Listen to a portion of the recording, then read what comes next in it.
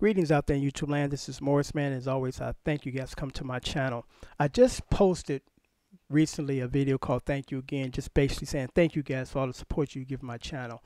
And as you listen to, your playback, you say, man, I forgot to mention this. This is important. So I decided to just do another video, an entirely different video or another video acknowledging this, because again, I thank you guys for your support. I also want to thank everybody that has purchased the guitars. I truly appreciate it. Because what I try to do is this, my world revolves around common sense and logic.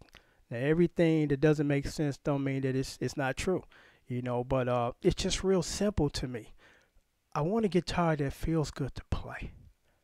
Real simple, just feels good to play. Still a little action I'll fucking have like this, because people want to make this, I guess, excuse. Well, it's a cheap guitar, so, you expect that. No, a $79 guitar should have decent action. It doesn't take that much effort. It's just that there's some people that just want to throw together some shit, and it's like, I'm not going for that.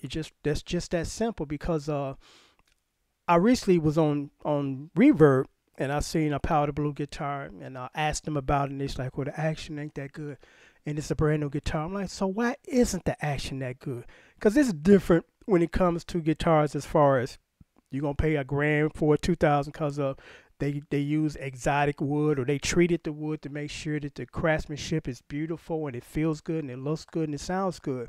And that's why it costs that much. I can understand that.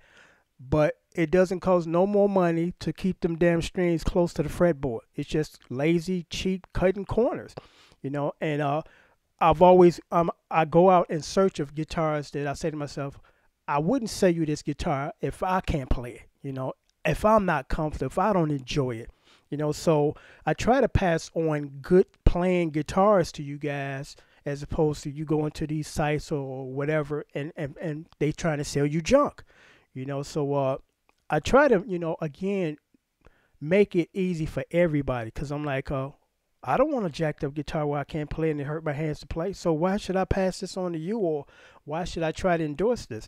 And that's why Dave was so near and dear to me, because Dave got it. It's like he got it, and Dave is dearly missed. I mean, I miss Dave as a friend. I definitely miss him as a guitar maker, but I just don't understand. Well, I guess the logic is we don't give a shit. We're just trying to push product.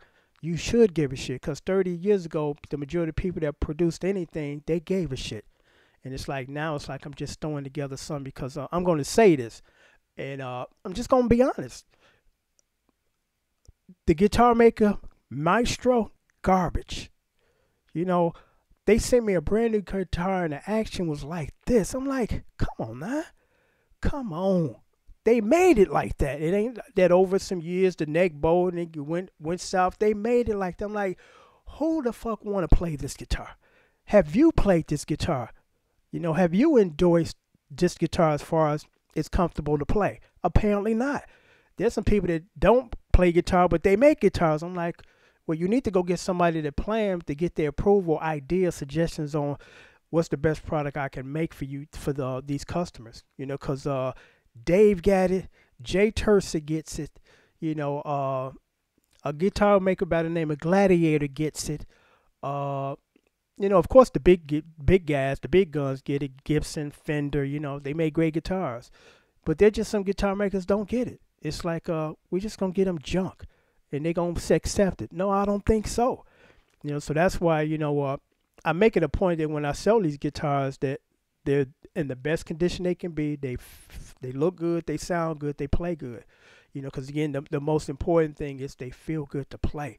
Because growing up in the era that I did, our very first guitar, and I just listened, watching, I think it was Andy Summers of the Police, and he said the same thing that I said. He said the first guitar here was garbage, and it's like, yeah, usually back in that era, the first guitar that you would have is garbage.